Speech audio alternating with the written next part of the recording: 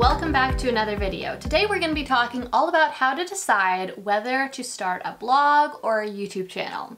Now, I love reading the comments on my YouTube videos. You guys are so smart and have so many great ideas, and I love, interacting with you guys. It was something that I didn't really think about before I started my channel as a benefit that was going to happen, but it's one of my favorite parts now, and I spend hours every single week just talking to you guys in the comments. Anyway, whenever I make a video about blogging or about creating a YouTube channel or growing your YouTube channel or anything like that, I always see so many of you comment and say that you're thinking about starting a YouTube channel or you're thinking about starting a blog. And when I've kind of gotten to know some of you a little bit better and we've continued this conversation, I've heard from you that you're interested in starting either one of these things or maybe both of them, but you're not quite sure which one is the right fit for you.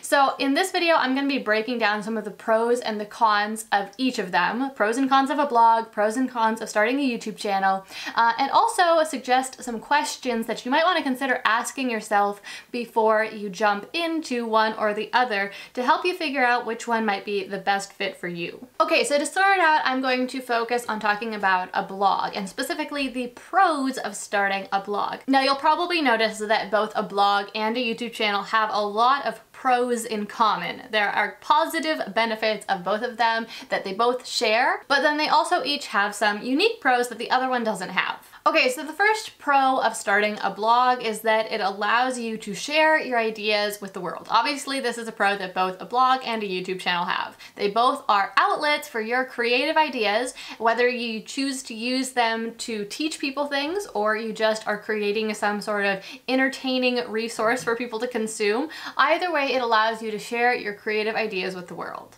The second pro of starting a blog is that it is pretty flexible, fun, and easy. Now, I know that most bloggers would probably tell you that running a blog isn't that easy, but on the relative scale of things that you can do, yes, it is hard work, but it's not terribly complicated. So something that pretty much anyone can do. It is a very flexible way to share your ideas with the world and potentially make some money, and it also can be really fun because most of the time people start a blog around a topic that they're really interested in. Okay, the next pro of a blog is that you can monetize it with ads. So you can potentially make some money by putting advertisements on your website. You also, this is another pro, you can use your blog to advertise and sell your products or services. So if you have a widget you want to sell, or if you want to make a course, or if you offer some sort of service, like if you are a web designer or a video editor or a personal assistant, whatever you do, whatever value you want to give to the world, you could choose to use your blog to actually advertise that service and get customers. The next pro of running a blog is that it's something that you completely own. While you are to some degree normally relying on some third-party services who might be hosting your content, okay, so your content might kind of be living somewhere else, you do technically own your content, it is yours, and for the most part, you are completely in control of it. And that's something that's a little bit different than a YouTube channel, and I'll get into that a little bit later when I'm talking about the pros and the cons of the YouTube channel. And then the final pro of a blog is the most obvious one, and that is that it's a great choice if you love to write, because you can share your creative ideas with the world through writing. Okay, now let's get into the cons of running a blog because there are definitely a few of them. The first one is almost in contradiction to one of the pros that I mentioned, and that's about the ads. While you can put ads on your blog and you can earn money from them, the ads on blogs pay very poorly. In fact, you need to have hundreds of thousands of page views per month in order to make any sort of significant amount of money. And even that significant amount of money, honestly, probably won't be more than a couple $1,000s at most. However, that's not to say that you can't make a lot of money with a blog. There are many opportunities to work with sponsors or to sell your own products on the site that can allow you to turn it into a profitable hobby or even your full-time job. The second pro of running a blog is that you really have to do all the work to generate your own traffic. People might happen to find you on Google, and that certainly happens sometimes, but not nearly as much as it used to happen about 10 or 15 years ago, and even that organic traffic is often earned through your hard work. The next con of running a blog is that it is extremely competitive. There are millions of blogs on the internet these days, and so it can be really hard to get your website to stand out, to get people to even hear about it, and if they do hear about it, to get them to visit and to get them to come back for more. Okay, but we're not done with the cons yet. Like I said, there are a few of them. The next con is that it doesn't necessarily create a very personal connection with the visitors to the site.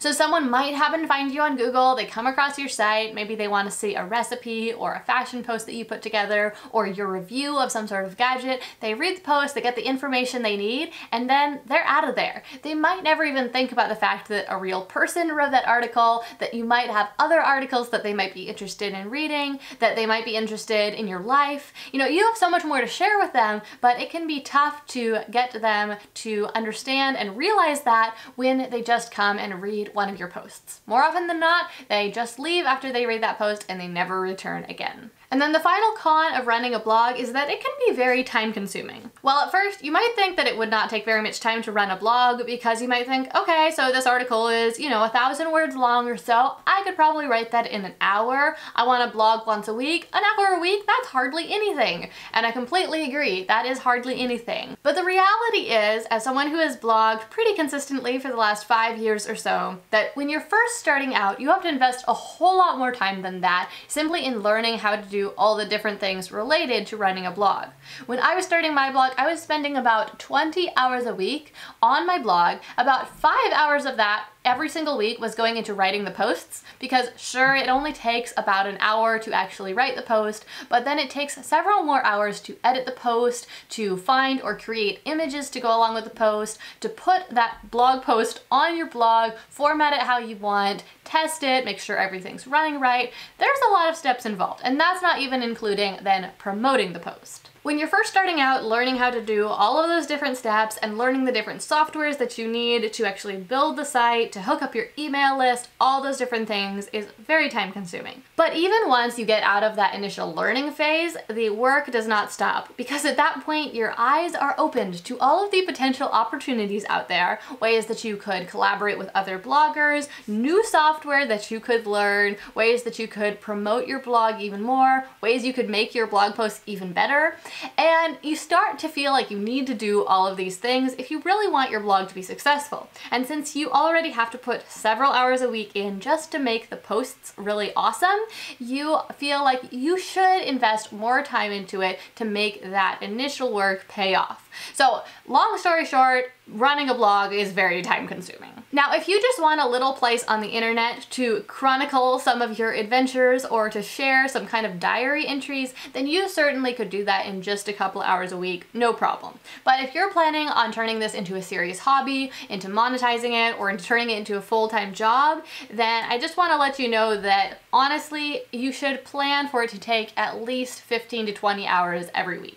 Okay, so now that we've covered some of the pros and the cons of starting a blog, let's talk about the pros and the cons of starting a YouTube channel. And like I mentioned before, a YouTube channel has a lot of pros and cons that are similar to the pros and cons of starting a blog, but also some that are different. Just like starting a blog, running a YouTube channel can be really flexible, fun, and pretty easy. Again, it does take time, it does take some hard work, but it's not terribly complex. You can, of course, get more into the filmmaking and videography side of YouTube, and in that case it definitely gets a lot more complex and I would say stops being so easy. But for most people, running a YouTube channel is pretty flexible, fun, and easy, and it can be a flexible, fun, and easy way to make a living if that's what you want it to be. The second pro of running a YouTube channel is what I'd like to frame as location, location, location. So whenever you have something that you want to sell, whether it's a house that you've bought that you're trying to sell, or if you have a business and you're trying to sell a product, if you have a good location, it is a huge asset to your business and it makes it much more likely that your business will be successful. Just imagine if you have a hamburger chain and it's on some quiet back road, as opposed to if you had a hamburger chain and it was located on a busy street corner. Okay, which one is probably gonna do better? It will be a lot easier for the one in the good location to do better because it gets so much traffic.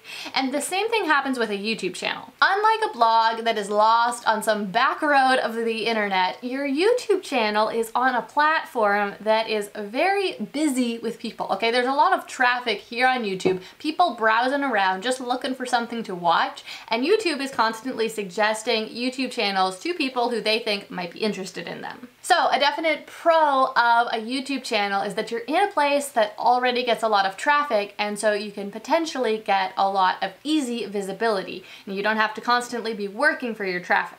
The next pro of running a YouTube channel goes right along with that, and that is that running a YouTube channel can be a pretty fast way to build your audience. Now, there's obviously all sorts of different platforms on the internet and off where people are trying to build up their platform and attract an audience. Whether you're running a podcast or a blog or a Facebook page or an Instagram page, whatever it is, you're trying to get visible and build your audience. You're trying to have people find out about you and decide to follow you and learn more about what you have to offer.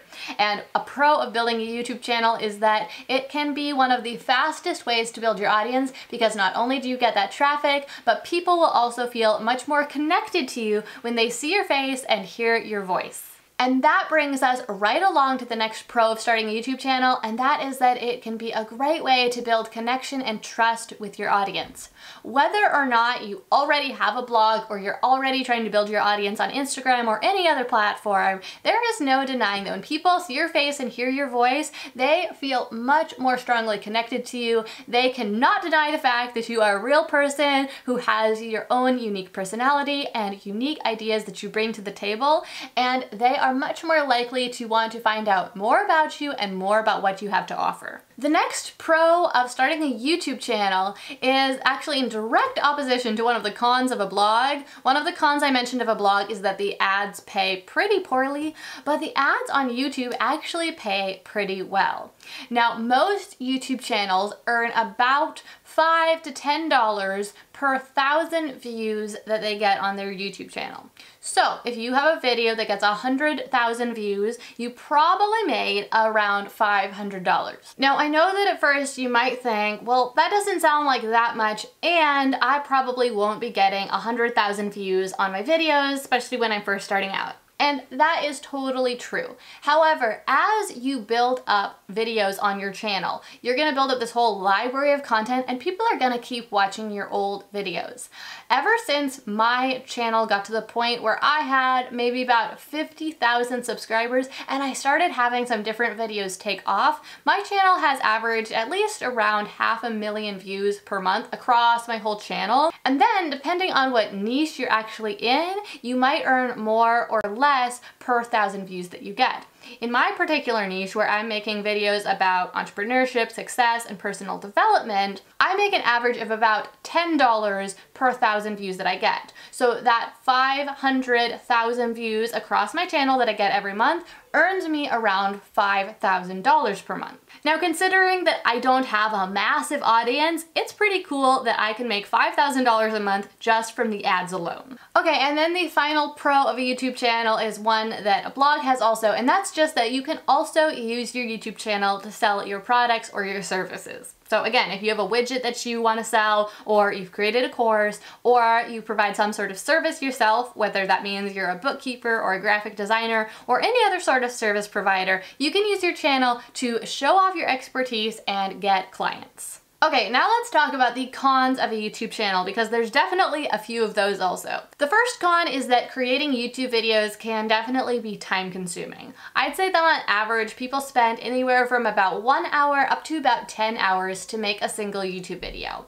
However, I want to let you know that if you're making videos more like this one, where you're sitting down and talking to a camera, that normally takes me around 2 hours if I'm doing the editing myself. So sitting down and actually filming the video takes about half an hour, and then and I spend about an hour editing the video and then another half hour creating the thumbnail and actually posting it on YouTube. You certainly can spend way more time than that if you want to make it into more of a production, but if you are making videos more like this type, then I think that you'll find that it actually takes you less time to make a YouTube video than it does to write a blog post. When I was consistently writing blog posts, I would normally block out most of a day to get that blog post written and posted on my site, normally around 5 to 6 hours. However, I can make a YouTube video in around 2 hours. However, the fact still is that creating videos is still time consuming, and I would still consider that a con of running a YouTube channel. Okay, the second con of running a YouTube channel is that YouTube is very competitive. It is not as competitive as the blogging world. There are millions of blogs, and I believe that there are about 1/10 the number of YouTube channels as there are the number of blogs. However, both of these things are rather difficult to count, and I've seen different numbers for both the number of blogs and the number of YouTube channels, so I can't say for sure, but most of the time the numbers that I've seen for blogs have been about 10 times as many blogs as the number of YouTube channels. All that to say, blogging seems to be more competitive, but YouTube is still very competitive, and you still have to work on doing a good job on YouTube, making good quality videos, making them super interesting. That's probably the most important part. And also sharing valuable content, whether that's helpful how-to content or simply really entertaining content. But long story short, YouTube is competitive, and that is a con of running a YouTube channel. Okay, and now the final con of running a YouTube channel, and probably the biggest one, especially in contrast to a blog, is that you don't completely own it. Now, I believe that from a technical standpoint, you do own your videos that you put on YouTube. YouTube can't just go out and use your videos for some other purpose. No one else is supposed to be able to take your videos and go out and use them for some other purpose, but you are putting them on someone else's platform. And so YouTube is completely in control of your videos on their platform. Now, hopefully you are keeping master copies of your videos that you'll be able to use for other purposes if you so choose, and you are always welcome to use them for other purposes. I don't know if you realize this or if most people realize this, but you can take the same videos that you put on YouTube and you can go and post them on Facebook, for example, and there's no problem with that. But whatever videos you put on YouTube, you don't have control of that, and you certainly don't have control of your whole channel or of the subscribers that you attract on YouTube. And what that means is there is always that potential that something could happen to your YouTube channel. YouTube could delete it, whether that be on purpose or completely on accident, and I know people who that has happened to, or YouTube could decide that they don't like your content and could choose to ban you from YouTube.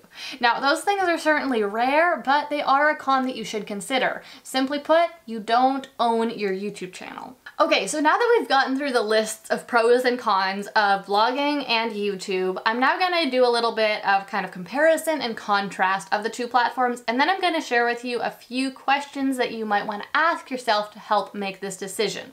So, blogging versus YouTube. They're both amazing platforms where you can share your creativity and impact people's lives and start to build up your audience. They also both are fairly time-consuming and fairly competitive. They also both allow you to create an income for yourself, both through ads and through selling your own products or other people's products. And then let's talk about some of the ways that they're different. Well, long story short, YouTube is a little bit less competitive than blogging is. Now, that's not to say that it's not competitive. It definitely is very competitive, but it's less competitive than blogging. And when someone does find your YouTube channel, it's more likely that they'll actually choose to subscribe and watch more of your videos in the future because they're gonna feel a stronger connection with you. After working as a consultant with numerous bloggers and numerous YouTube channels, I would say that on average, YouTubers are able to build their audience about 10 times as fast as bloggers are. And that is a big difference, especially when you consider all of the hours that you're having to put into creating the content for either platform. You really want to be able to get the biggest impact from that effort that you're putting out. So basically, I would say that if you're comfortable on camera or if you're willing to work to become comfortable on camera, I'd probably recommend starting a YouTube channel over starting a blog. However, if you're someone who loves writing and that is what really appeals to you, then that's really the most important thing, and in that case, start a blog. And the only other thing that I want to mention is that, as I brought up earlier, if you start a YouTube channel, you're not going to be in complete control of it, and there is always the possibility that you could lose all that hard work you put into building it. But you certainly can mitigate that risk by working to diversify your audience as much as possible and to create multiple points of contact with your audience. And all I mean by that is that if you are running a YouTube channel, I would highly encourage you to ask your subscribers to also follow you on Instagram, or most importantly, to join your email list. The more points of connection you have with your audience, the more secure your business is going to be. Okay, so finally, let's get into some of these questions that you can ask yourself to make this important decision. Now, first of all, probably the biggest question you can ask yourself is just, which one would you enjoy more? Because the hardest part about running either of these two things, either a blog or a YouTube channel, is simply sticking with it. So many people start a blog or start a YouTube channel, write a few articles, film a few videos, and then they just lose their steam and they quit. And once you quit, it's really hard to get going again, and it's also really difficult to build your audience if you aren't being consistent. And if you're not doing what you are the most excited about doing, it'll be even harder to stick with it. So if you enjoy writing more, or if you enjoy making videos more, then you'll probably just want to go with whichever thing you enjoy more. And the one exception to that I would make is that if both of them sound interesting to you, if you're open to both ideas, then you'll probably want to go with which one makes the more sense for your goals. And that brings us right into the second question, which is, which platform would be better for your goals? And in order to answer that question, you first have to get clear about what your goals even are.